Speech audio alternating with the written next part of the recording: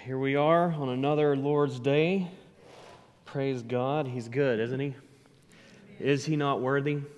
He is worthy. Can I get an amen? Amen. All right, there we go.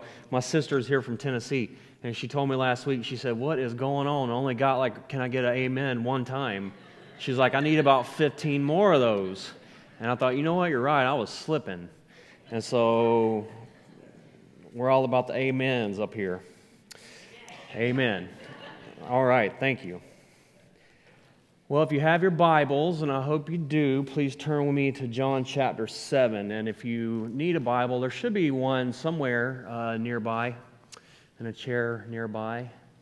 And we're going to pick up in John chapter 7, verse 40, and we're going to continue our journey through the Gospel of John. Father, we love you. I am so delighted to be able to stand before your people today and to open your word and to simply teach the Scriptures simply. I thank you for everyone that you have brought here today, and I pray that you would bless them in a very special and deep and profound way as we open the Scriptures and look into your word. Thank you that your word is living, it's powerful, it's active, it's sharp. Lord, it's able to pierce into our hearts and our inmost beings, and I pray that you, Lord, would speak to us by your all-sufficient, inspired word. We love you, Father. We praise you. We trust you. We celebrate Christ crucified and risen and ascended and seated at the right hand of majesty even now, interceding on our behalf. And so we thank you. We give you our hearts and we give you our attention, God. Please speak to us now, and we praise you in Jesus' name. Amen. Okay, so as I mentioned last week, the Gospel of John, it's 21 chapters, and the first 12 chapters is really Jesus' public ministry. He's going throughout Israel, predominantly in the northernmost part of Israel and Galilee, and he's preaching and teaching and doing miracles.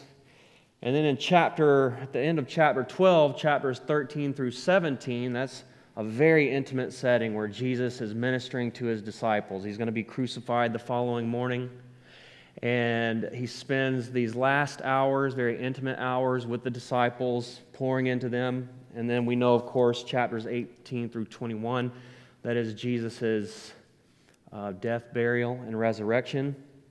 And so here we are still in this first portion of John, first 12 chapters, specifically in John chapter 7. Does anybody remember in John chapter 20, we're told why the book was written, these stories were compiled? It's for a very specific purpose. Anybody know that? So that we would believe, so that we would know that Jesus is the Son of God and believe. And having believed, what would be the outcome, the result of that? Come on, don't be shy. This is the church. Come on, what is the outcome of believing in Jesus? That we would have eternal life. Amen.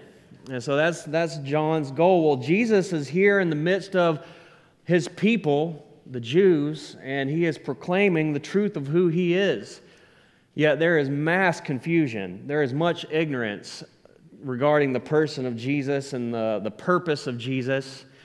But nonetheless, Jesus has come to make himself known. And what we see in chapters 7 and 8 are really widespread ignorance and ultimately rejection, much hostility against the person of Jesus. And that's what we really see happening in chapters 7 and 8. And so we are specifically at the Feast of Tabernacles. You remember that? Everybody remember that? We are in the Feast of Tabernacles. So just a little quick recap on that. That's probably a word that we don't often use in our day-to-day language, tabernacle, right? So what is a tabernacle? In its simplest sense, it's a dwelling place. It's a tent. It's sometimes referred to as the tent of meeting, and that's simply what the word tabernacle means. But then there's the tabernacle. There is the tabernacle, and that was God's dwelling place in the Old Testament. That's where God met with his people in the wilderness wanderings during that era. And so I got a couple of slides. take a look at this because this is important for the setting today that we are in. So this is what the tabernacle was. This is just a tent. And so all of this was made to be able to break it down, pack it up, and move it to the next place as they were wandering in the wilderness. And then they would stop, they would set up, and they would camp all around it. And so here is the Holy of Holies, and the priests would be doing their priestly duties out here in the court area. But as you can see, it's just one very large tent. So that is the tabernacle. This was before the temple was built. And let's switch to the next slide. This is Abraham Lincoln actually took this picture. I'm just kidding. Sorry, just random. Not true. I saw something once that said, it was a quote. It said, "Don't believe everything that you see on the internet, Abraham Lincoln." And so, anyways. But this is kind of what it would have looked like. You know, this is a real life model of it, and that's pretty cool. And why don't we go to the next one? And this would be kind of the idea of when they were in the wilderness, and you have the tent of meeting here, and it would be right in the center of the camp, and then you would have all of Israel broken up according to their various tribes all the way around it.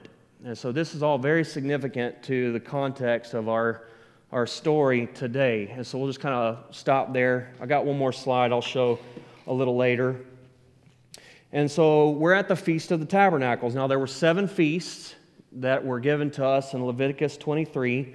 Passover, unleavened bread, first fruits, Pentecost, tabernacles, and then Yom Kippur, the Day of Atonement.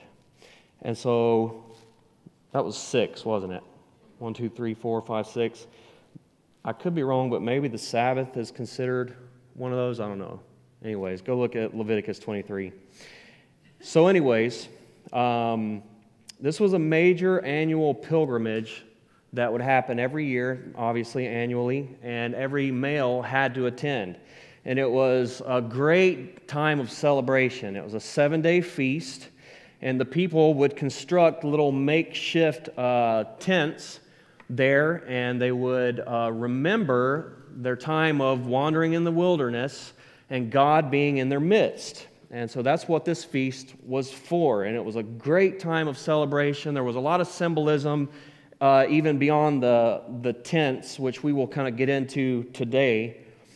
And so what this is remembering the time when God dwelled amongst His people. When God was dwelling amongst His people in a very special way there in the wilderness. And that's what they are looking back to. That's what they are ultimately remembering. Now, we know that Jesus is the actual fulfillment of that. Jesus is the fulfillment of that. We know that everything that happened in the Old Testament, those were types and shadows, but Jesus was the substance. What do I mean by that? Those things pointed to something much more deep and significant and special in God's divine plan of salvation. And people even back then didn't realize this, but when Christ came and revealed Himself and fulfilled these things, ultimately and finally, you begin to see how Christ was the subject of the Old Testament all along.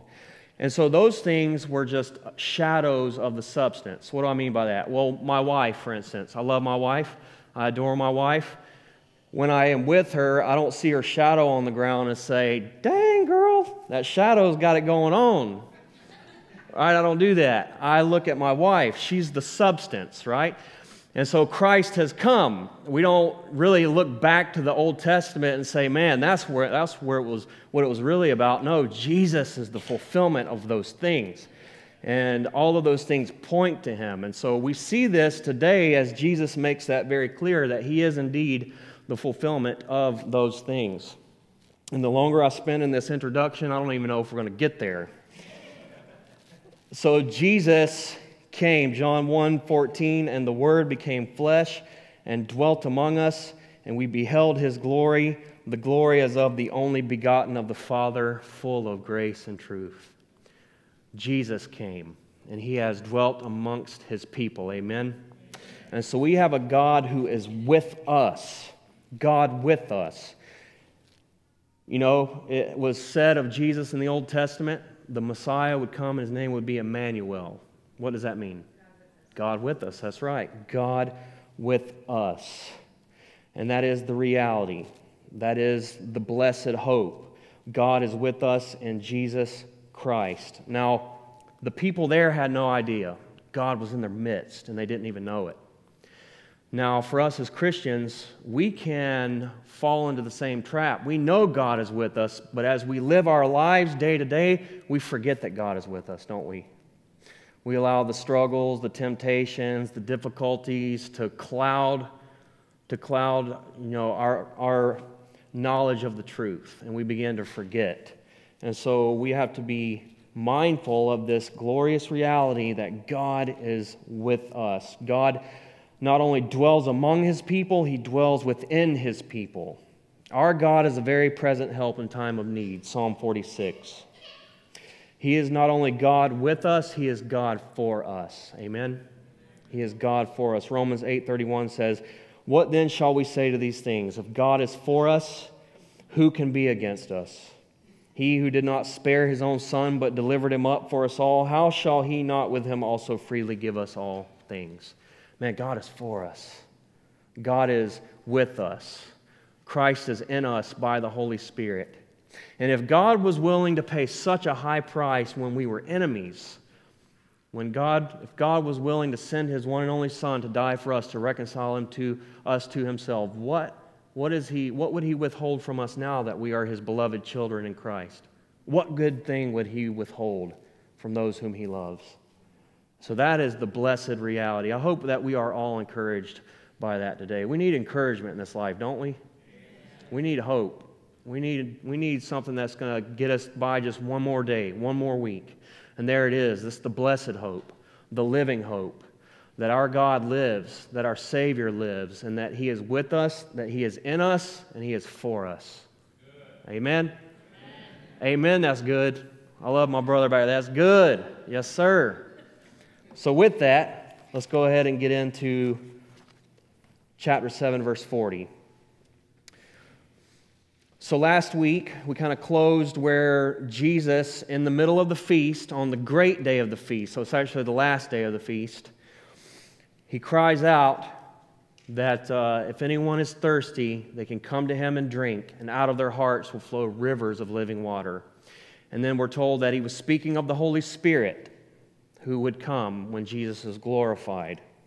We talked about all the blessed privileges, everything that is ours because of the ministry of the Holy Spirit in our lives.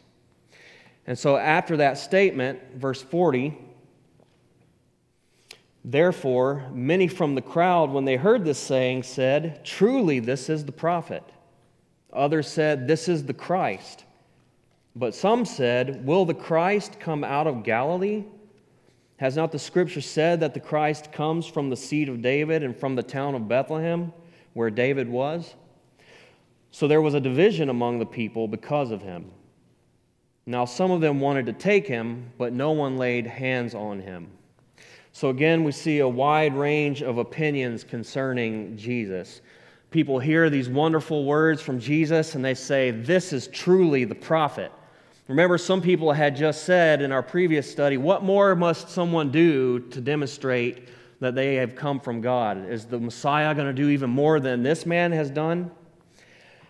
But then some people say, well, this guy's from Galilee, and we know that the prophet is going to come from Bethlehem. Now, where did Jesus come from? Bethlehem. But they didn't even know that, right? They just assumed. They made these assumptions because Jesus was raised in the region of Galilee. That's what they thought. So therefore, Micah 5:2, they understood that to be a prophecy of where the Messiah would come from. And they said, there it is. He ain't the one, right? And so this is a real trap. This is something that can be very dangerous, something that we have to watch out for. Familiarity. We know this guy. We know where he's from. We've seen him grow up. We know who his parents are. He ain't the one. They thought they knew, but they did not know. This is surface level knowledge, never really seeking to go deeper, to investigate, to understand the true truth. These are false assumptions, and that is so very dangerous. First, for unbelievers, that's a trap that many never get past. They think they know, but they don't know, right? They have all kinds of false assumptions about Jesus, but if they only knew the truth. And I think for us who are Christians, we can identify that because perhaps we remember a time in our lives where that was us. I remember before I was a Christian, someone gave me a gospel tract, and I got so offended. And I thought, do I look like some kind of heathen that need, and oh gosh, I probably looked like the demoniac from Mark chapter 5. I mean, I probably did look like a heathen that needed that. Yet somehow I just thought, how dare he? Christianity. And so I can remember that in my own life. And so, but now having been on the other side and knowing the precious Savior and His love and grace and mercy and kindness, I just think if people only knew, they think they know, but they have no idea. And what they think they know is so awful. It's tragic. And so we have to be very careful about that. And even as Christians, we can fall into that trap. Even as Christians, sometimes we go through certain situations, and what do? We begin to doubt God's goodness, doubt Jesus' faithfulness, and on it goes. Or we come to Christ and we never really go deeper into our understanding of who God is. We don't really make it a priority to dig into the Scriptures and to discover the God of the Bible in Jesus Christ. And, we just kind of remain in a state of infancy, God wants to reveal more of Himself to us as He takes us into trials and difficulties and hardships, and we just want out from underneath that. I know that's me. I don't want any difficulties in my life. It's easy for me to stand up here and be like, you need to endure, right? You need to press on. Don't try to circumvent what God's doing in your life when the hardships come. But the moment the heat gets turned up for me, man, I'm ready to go. I'm praying myself out of that. And so I'm just being real with you. We can all relate. But God wants to take us deeper. God wants to teach us more about Himself, so much that we can only know through trials, through difficulty, through hardship, as He wants to baptize us into a deeper understanding of His faithfulness, of His goodness, of His kindness. Amen? His provision. And so we got to watch out for that. We want the whole truth and nothing less than the truth. We don't want false assumptions or surface level knowledge or even familiarity. That's something that we have to be very careful of. It's deadly dangerous. Well, moving on, verse 45. Then the officers came to the chief priests and Pharisees, who said to him, "Why have you not brought him?" The officers answered, "No man ever spoke like this man." Then the Pharisees answered them, "Are you also deceived? Have any of the rulers or the Pharisees believed in him? But this crowd that does not know the law is accursed." Now, you might remember last week, the Pharisees sent the officers, the temple police, to go and apprehend Jesus. And they went, and Jesus told them, where I am, where I'm going, you can't come. And I talked about how that must be nice to be able to do that if you get pulled over by the police. Just start talking in cryptic language, and they're like, "Oh, okay." Well, that's what apparently happened, and Jesus, they had just never heard anyone speak with the kind of authority that this man spoke with. So they went back to the Pharisees empty-handed. They did not bring Jesus back. And so the rulers were upset. They were upset that they didn't apprehend Jesus and bring him back for questioning. And so what did the rulers do? They accused the officers of being deceived and the crowd of being accursed. That is literally damned. That is under the curse of God, cut off from God. I mean, that's outrageous. That's outrageous pride. If there ever was, an example of it, this is it. Because they point to the fact that we, the leaders, we don't believe. We haven't believed in Jesus. Therefore, if you believe, you're just ignorant, you're deceived, you're fools. In fact, you're accursed. You're cut off from God. I mean, that is outrageous. They mocked the officers as being deceived, when in reality it was the rulers that were blind and deceived, hypocrites, in fact. And what this is for us is a warning, I think, about pride and what it can do. Pride is the most heinous sin. God hates it. God is absolutely disgusted by it, because what in the world do we have to be proud of? Let's just be real. You know, what do we have that hasn't been given to us? And if it's been given to us, why do we boast? And the thing about pride is that when you have it, you don't know it. I mean, it's impossible to see it in yourself. It's such a strange, difficult sin. And, you know, people are very happy to say, oh, you know, look at that drug addict over there. God hates heroin, you know, or, you know, come up with all kinds of things that we look at as, you know, real sins, but not our sins. Not the sin of being merciless or unkind or simply angry or being proud, prideful, arrogant, right? And so we see it on full display here with these Pharisees, but man, we can be guilty of the same thing. We can be so proud in our hearts. And sometimes I encounter it. I encounter it in ways that you know, to use Pastor Dan's language, gobstopped. I'm just like, what is going on? And they don't see it at all. And I think, God, man, am I like that? Because I don't want to be like, look at that person's pride. And, you know, I would never do such a thing. Thank you, God, that I'm not proud like that person over there. And so it's like, God, search me, show me, know me. Is that me? Is that my heart? Give me eyes to see, because that, unless God gives you the eyes to see that sin, oh man, it's kind of seems like a hopeless, helpless situation. Let us be a church where we really do business with God and say, God, are we a proud people? Is there pride in my life?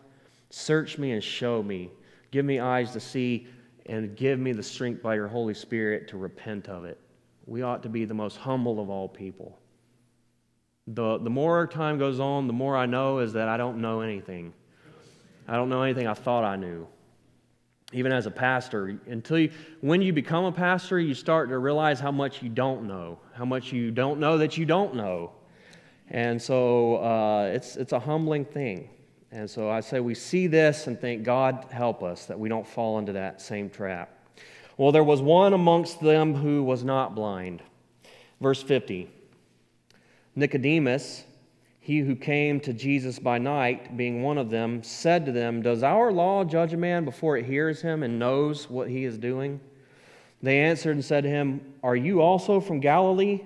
Search and look, for no prophet has arisen out of Galilee.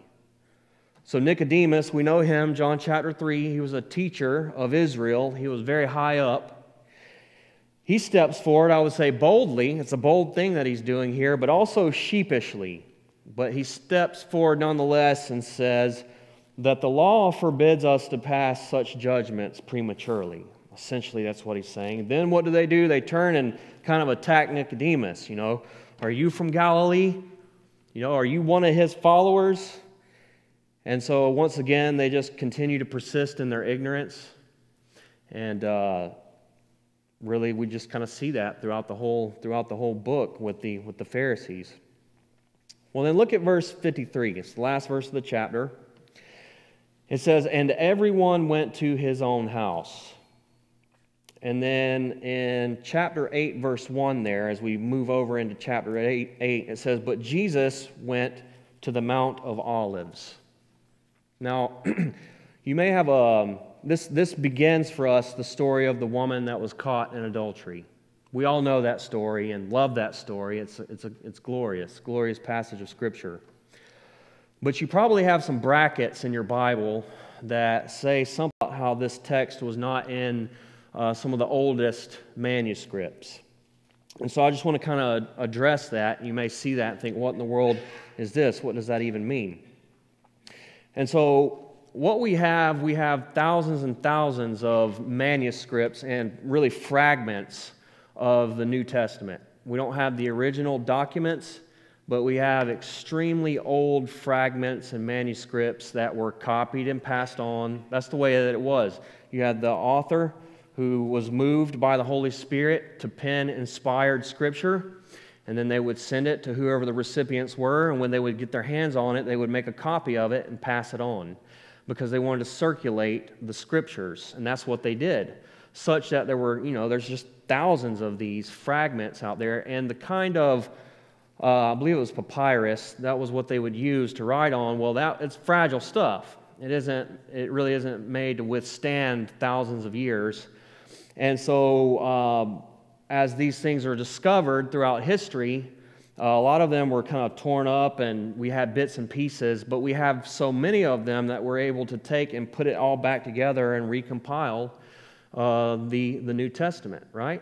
And I have heard it said, this was fascinating to me, that if you just took the writings of the early church fathers in the first few centuries and compiled all of them together, we could just about recompile the New Testament based on that alone. It was really, really fascinating. And so we have very, very old manuscripts, and this is another thing that's unique about the Bible, is there are other ancient writings that we only have a few remaining copies, if you will, but we have thousands and thousands of these New Testament documents, manuscripts, fragments. And so as you put it together, you're able to kind of like compare these against each other and see what kind of discrepancies might exist as they're copied and copied and copied and handed down through the centuries. And it's like 99.9% accurate against each other. It's supernatural, really, is what it is. Because they have other ancient writings, as I've said, that they may only have a handful of copies, and they are so completely different when you compare them against each other. It's kind of like this, when you say something in one person's ear and they say it into the next person and the next person, and when it gets around to the other end, it's something totally different. That's kind of the way it is with a lot of human writings from ancient times as they were kind of copied and passed on, but not so with the Word of God. Not so with the Holy Scriptures, because it's not the words of men, it's the Word of God. Amen? And He said that He would preserve His Word. We have the preserved, inspired, infallible, inerrant, sufficient, authoritative Word of God. Amen? And so that's just a little bit of backdrop bibliology, if you will.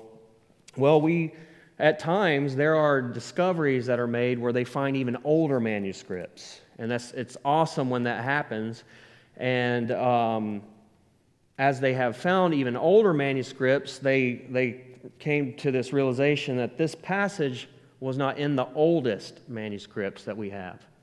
And so some people say, well, if that's the case, we know that this was added in at some point. Now, some people will say, yeah, but we don't know that it wasn't, if we found even older manuscripts, that it wasn't in those, right? You tracking with me? And so, basically, the general consensus here is that this text was something that really happened historically. It was oral tradition, as was most of Scripture. People saw these things, they witnessed them, and at some point in time, they were written down and passed on. So they would say this was oral tradition, as was most of the Scripture, and that at one point, before it was recorded, and that this was well known amongst the early church, and that it is considered to be a very valid and genuine story. And so it's to be treated as such, and it got placed into the Gospel of John, but kind of an awkward placement. There's a reason why I'm telling you all this. And so placed kind of awkwardly. But here's the other thing that you have to do. You have to test it. Is it consistent with Jesus' character and teaching throughout the rest of the Bible? And is it consistent with the overall teaching and theology of the Bible itself? And it absolutely is. So there's no contradiction here. It's the same Jesus, clearly. It's the same truth and teaching of Jesus in the New Testament. So I see it as to be regarded as inspired, authoritative, infallible, sufficient Word of God. Amen? And so I just point out that the issue is that it's kind of awkwardly placed because it says that everybody went to their homes in the end of chapter 7, but it appears that this gets dropped down right here on that feast, and then when this story is over, the feast picks right back up, right?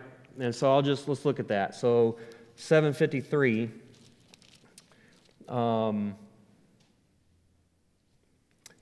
It says, and everyone went to his own house, but Jesus went to the Mount of Olives. And then if you flip over into chapter 8, at the end of this story, verse 12, it says, then Jesus spoke to them again, saying, I am the light of the world. So that appears to be the natural flow. You understand? You following me? That appears to be the natural flow of this text. So the story just drops right down in the middle of it right there. And so we're going to look at the story now, but I just want you to understand this apparently happens right in the middle of this feast, or right on the last day, for whatever it's worth. Just thought I needed to address that so you would understand what's going on in your Bible there. Cool? All right. Well, let's look at it. Verse 2. Now early in the morning he came again into the temple, and all the people came to him, and he sat down and taught them. Then the scribes and the Pharisees brought to him a woman caught in adultery. And when they had set her in the midst, they said to him, Teacher, this woman was caught in adultery in the very act.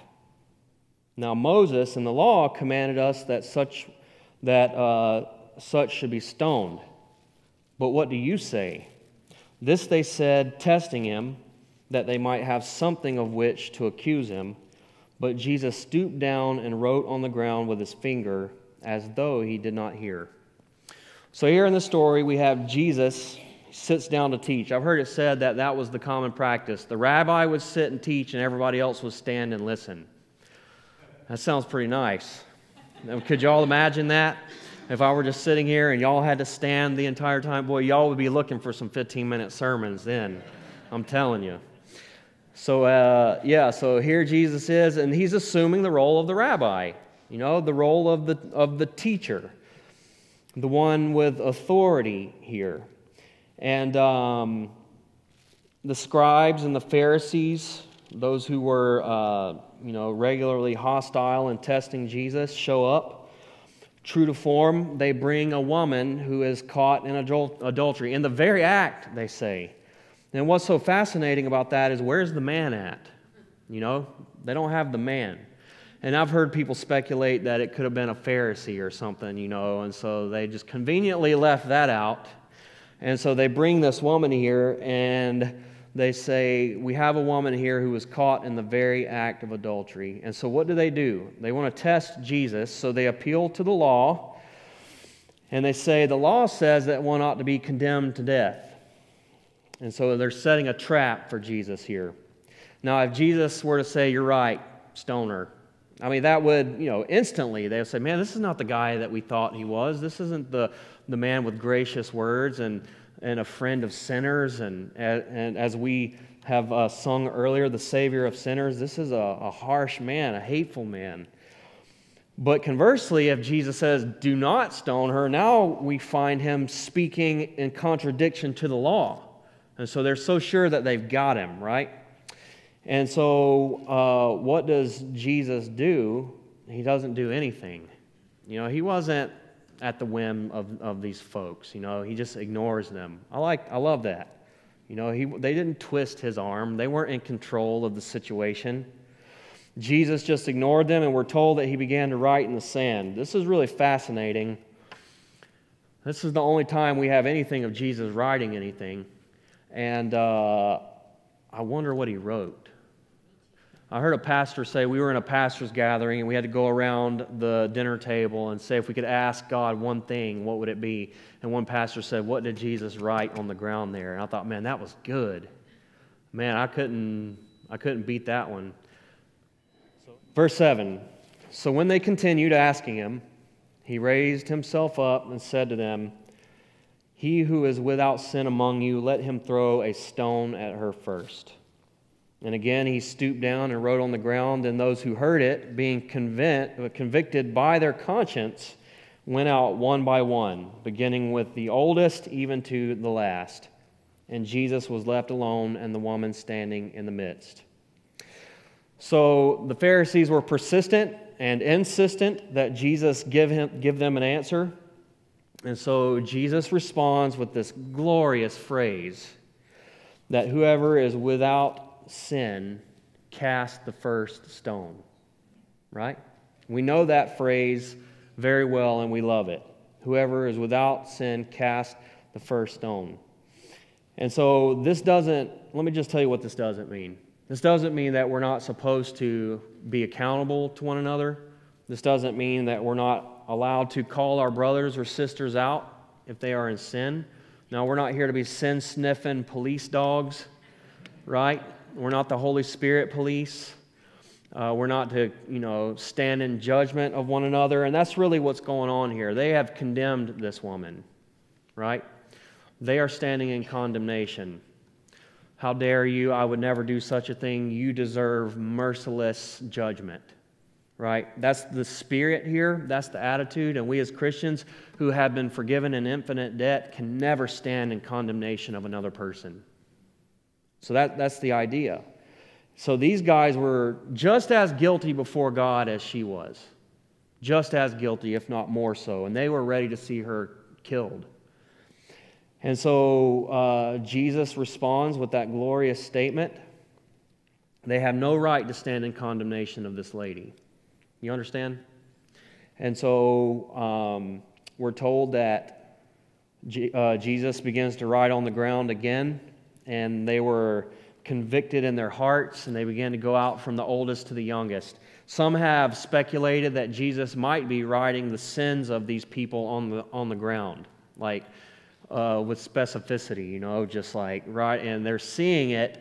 I mean, it makes sense to me. We can only speculate, but that they become very convicted and embarrassed, and they get out of there quick because they realize who they're dealing with, And so from the oldest to the youngest, they, as we say in the South, they skin out.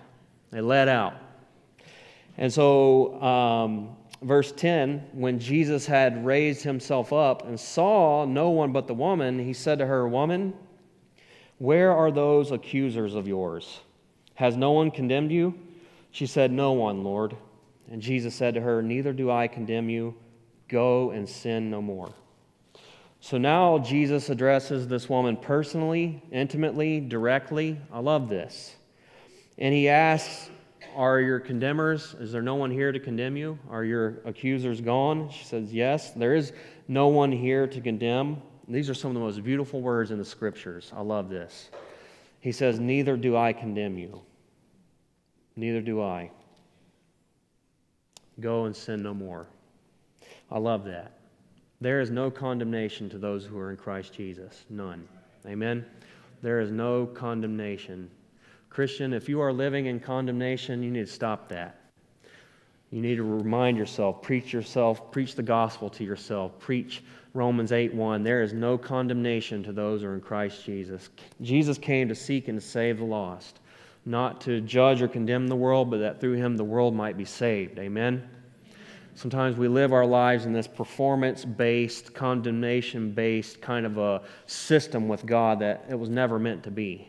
Never meant to be. Our condemnation was put on Jesus on the cross, and Jesus paid for it in full. And he said, "It is finished. It's been washed away." He died and rose again from the grave. There is no condemnation to those who are in Christ. All of our sin, past, present, and future, was paid for there by the blood of the Lamb. Amen? That's the glorious news of the gospel. Jesus says, "I do not condemn you. I do not condemn you." But conversely, he says, "Go and sin no more." And I love that. As I've said before, he doesn't condemn, but he doesn't condone. He didn't say, "Now just go on and live however you want to live."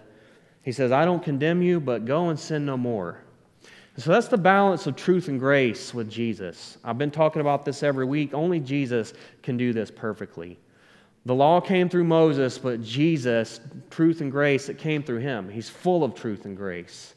He doesn't have to suspend one to exercise the other. We tend to do that. If we are all about the truth, we fail to be gracious. If we're all about grace, we fail to be firm in the truth. But Jesus never did that. He never failed. He was perfectly both. And so he gave her grace and truth. I don't condemn you, but I don't condone. Move forward in the power of my grace and forgiveness. And that's really what the gospel does for us. It sets us free, and it gives us the power to move forward and to live in this condemnation-free life. Amen? The gospel is the fuel for the Christian life. It is from the gospel that we have the ability to live the life that God has called us to live, and by the power of the Holy Spirit. It's because of what has been done for us, brothers and sisters. Amen? It's because of what has been accomplished. God did for us, I love to say this every week, what we could not do for ourselves. Do you know that? Do you know that there was nothing that you could do to earn God's love or favor or to pay for your own sins? Absolutely nothing. But God, who is rich in mercy, did for us what we could not do for ourselves. He sent His Son, Jesus Christ, the only one who could keep God's law perfectly as God in the flesh. But yet, the only one who is qualified to die in our place as a human representative, as truly man, and who is now really sympathetic. He's a faithful and sympathetic high priest because he has experienced every temptation, yet without sin, and at the same time borne our grief and our sorrows and our sin upon Himself on the cross. God made Him who knew no sin to become sin for us, that we would receive the righteousness of Christ. Amen? And so that's the good news of the gospel. And when you understand that, when you receive that, when you believe Jesus Christ, you receive His forgiveness, you repent and you walk with Him, call upon His name, and surrender your life to Him, that sets you free. Born again, that gives you the power to walk with God because of who you are. See, that's one of those misunderstandings that the world has. I used to have that. I used to think when I was really off in the old life, I would drive past a church in the South. There's one on every street corner. And I would think, one day when I get my life right, I'm going to go, And it doesn't work that way, right? That's not the gospel. The gospel's not get right and then come. The gospel is come. Come as you are. And let God do for you only what He can do. No condemnation, grace and forgiveness and pardon and abundance. Jesus, our great sin bearer. God is in the world saving sinners. Such were you and I, right? But God. And that's how Jesus can say, I do not condemn you. Go and sin no more. That is the precious gift that is ours in Christ Jesus. I hope every single person in this room knows that gift. I hope that you encourage yourself daily and remind yourself of that good gift. If you haven't received that gift, I pray that today would be the day that you receive the forgiveness and the free gift of God in Jesus Christ, so that you can know those words in a very special and intimate way. I don't condemn you. I don't condemn you. Go and sin no more. Amen. Lord, we love you, and we thank you that there is no condemnation to those who are in Christ Jesus. Thank you that just as Jesus, you were God in their midst, you're God in our midst. You dwell in us by your Holy Spirit. You are for us. And if you are for us, who can be against us? Who can accuse? Who can bring condemnation against those that you have called innocent? You are the highest judge. There is none above you. And if you have called us clean, if you have called us innocent, if you have called us guiltless, who can bring an accusation? Praise you. We love you, Lord. I just pray for everybody in the room today. Lord, you know their deepest desires. Lord, you know their deepest needs. I just pray, oh God, that you would comfort them today, that you would remind them afresh of your great love and mercy, the reality that you are a God who is with us and for us. You have come to make yourself known. You have come to know us personally and intimately. Thank you that we know you in Jesus Christ, and that we have all that we need for life and godliness through the knowledge of you, Jesus, the one who has called us by glory and virtue. I pray that you would refresh us in your grace, that you would pour your Spirit out upon us. We praise you, Lord. Please go before us this week. Use us for your glory. I pray that you would take us into a deeper place of knowledge of you. And I pray, God, that we would just remember that you're for us, you love us, you care about us. Not what we can do for you, but who we are in you. You love us, God. Thank you, and we love you. In Jesus' name, amen. Amen.